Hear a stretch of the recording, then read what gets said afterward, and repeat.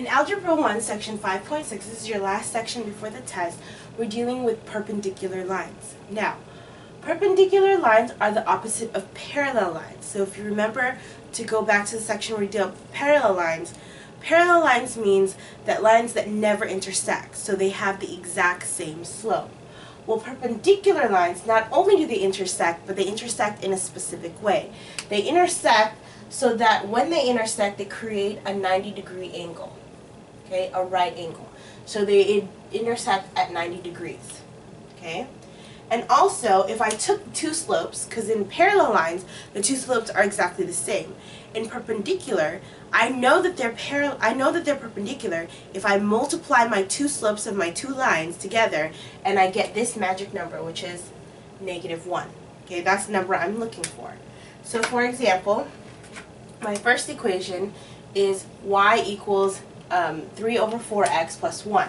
Now, my b right now I can ignore, okay, and just focus on my m, my slope of my first one. That's what m1 means, the slope of my first equation, which is 3 over 4, okay? And here's my second equation. I'm going to ignore the b and just focus on my m. So the slope of my second equation is -4 over 3. Now, I want to know if these are perpendicular or not. So I'm going to do this, multiply them, okay? So I'm going to do 3 over 4 times -4 over 3. 3 times -4 is -12, and 4 times 3 is 12, giving me 12 over 12, which is -1. Now, if it just gives you 1, it is not perpendicular, okay? It has to give you a -1 as the answer right here. So because this is -1, I can say, yes, they are perpendicular. If it's any other number besides -1, then they are not perpendicular. Okay?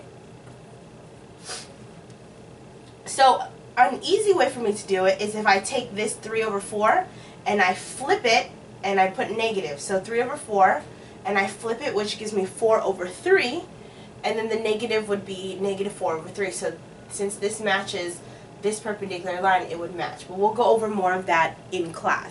So go ahead and write this down, and I have an example on the next board, so pause it, write it down.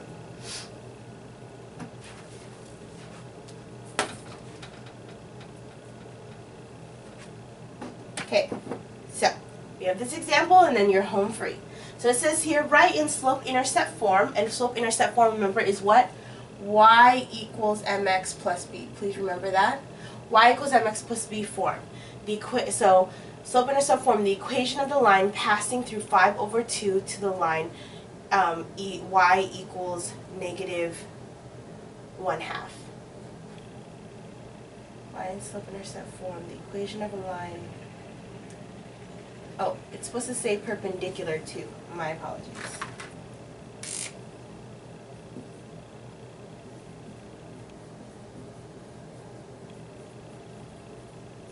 Perpendicular, or else what's the point?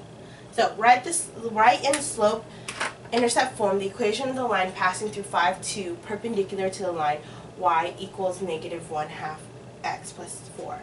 They give you this entire equation, but basically the only thing you need to focus on is this right here, my m.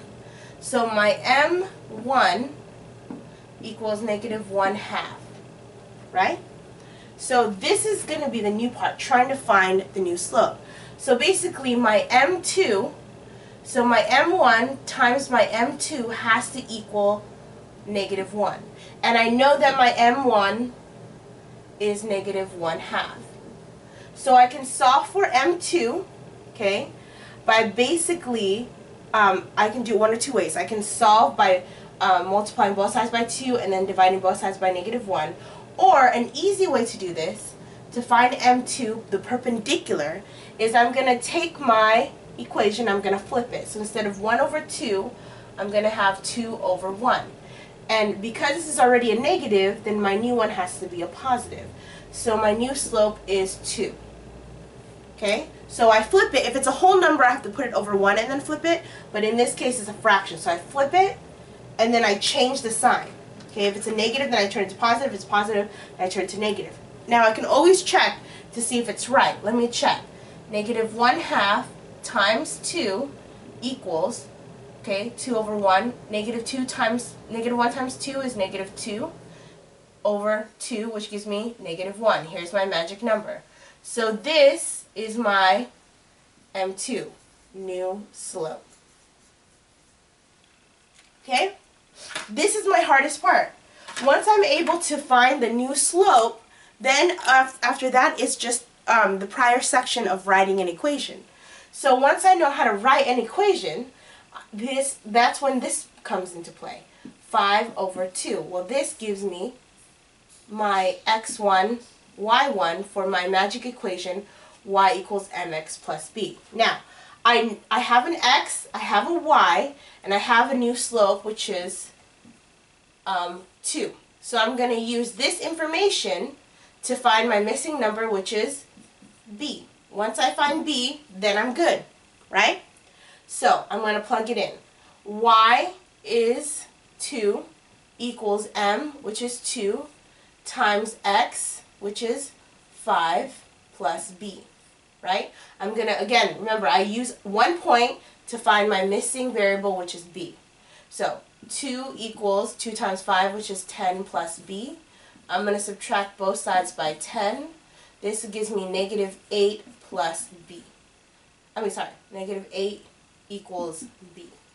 So now I know that b equals negative 8. So my final answer is y equals m, which is 2, x plus b, which is minus plus negative 8, which gives me negative 8. Okay, y equals, so what this is telling me is that if I were to draw this and draw this, okay, because the slopes are exactly equal, my lines are going to hit each other at exactly 90-degree angles. But not only that, this line will pass through this point also. So all of this stuff that they're asking us is included in the equation.